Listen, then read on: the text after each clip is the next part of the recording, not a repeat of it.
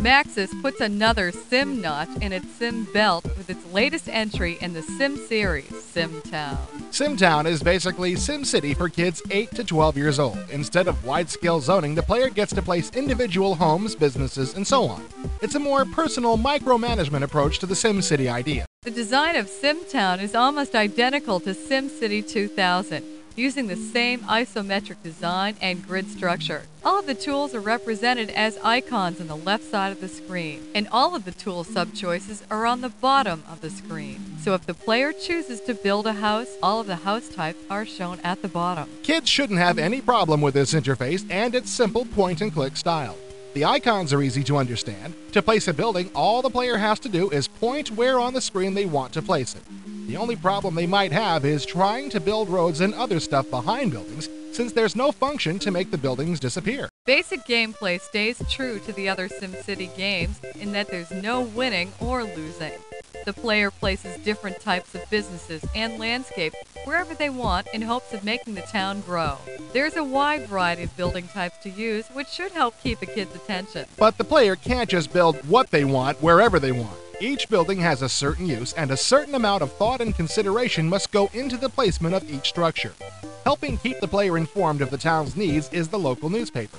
If unemployment is a problem, the paper will tell the player, but it's up to the player to decide how to solve the problem. As you might see, the player will have to learn a bit of business theory to successfully play SimTown, but the game never tries to out-and-out teach this stuff.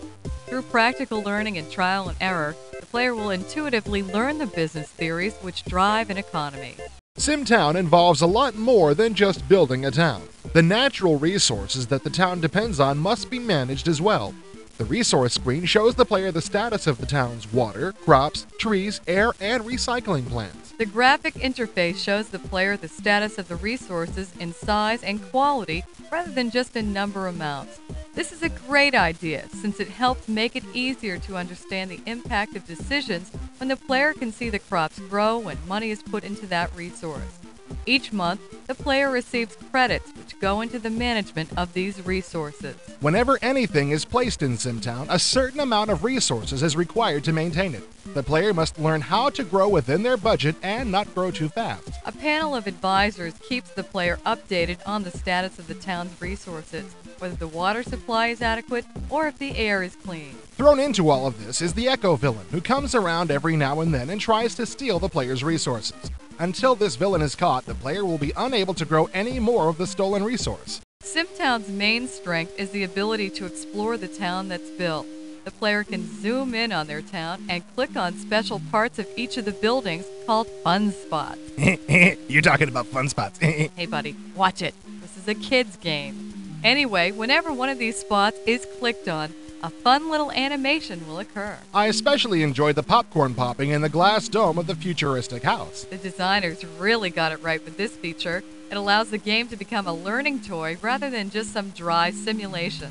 The player can also design their own special character to exist in SimTown. After choosing whether the character is a boy, girl, woman, or a man, they're given a name, favorite food and activity, color of clothes, and what to say when they're happy or sad. I just wish there were more types of each character to choose between. There's only one boy, one girl, one woman, and one man to choose between. Once you create this character, there doesn't seem to be much you can do with it. There's not much interactivity other than reading the diary of what the character does from day to day. This feature does allow the player to get more drawn into the game, though, watching their sim do things like get a house and a job. Another great feature of SimTown is the ability to print out the town in color or black and white, depending on the printer. The whole town can be printed out, or you can zoom on a section and print that out. But the real fun is the ability to print in coloring book format. The town is printed only in outline, so the printout can be colored in. I love it. There was never anything this cool when I was growing up. Overall, SimTown is a great game that kids are going to love, if they can only keep the grown-ups from playing it all the time. But the brilliance of something like SimTown is not that it's linear like a paint-by-number scheme.